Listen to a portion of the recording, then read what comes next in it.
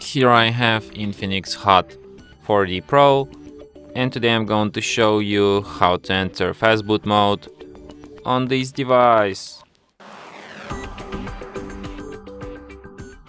So firstly, you should turn your device off by holding down power key,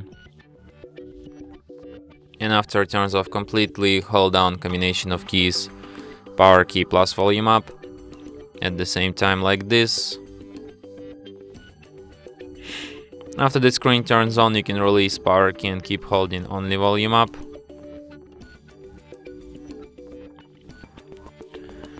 Well, let's hope for it. When you see this XOS and no command message, hold down power key and press volume up once.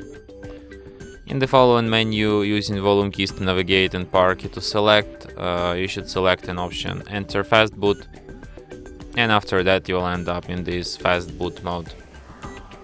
So here, just like in the previous, you can use volume keys to navigate and power key to select, and you have such options as reboot system now, enter recovery, reboot to bootloader, and power off. So you want to quit this mode, just select an option reboot system now, and device will be restarted just as usual. And that's it.